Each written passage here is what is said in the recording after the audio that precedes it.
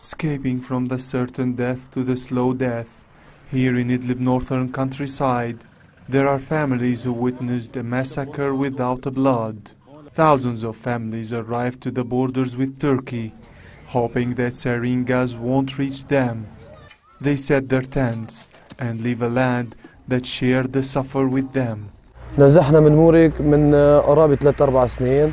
نزحنا بيجي 7-8 مرات. 7-8 مرات كلها سبب القصف النظام وروسيا.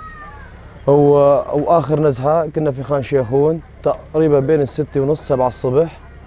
فسمعنا صوت طيران، سمعنا صوت ضربات، فطلعت بتفاجأ إنه ريحة غريبة ولون غريب.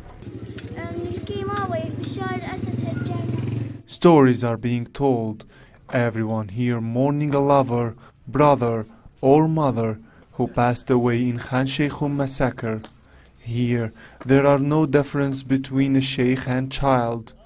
The death united them in migration and suffer. No one provides them.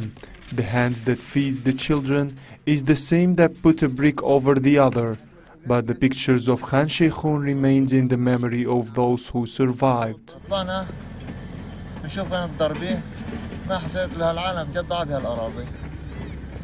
يعني الواحد الإنسان ما نعرف ايش يساوي، وشمينا ريحة غريبة. ضبيت الأولاد وصرنا نركض بهالشوارع. People here insisting to live. Khan Sheikhon people will remain the witnesses of Ba'ath Party crimes. Even if their cities died, their memory won't forget or forgive.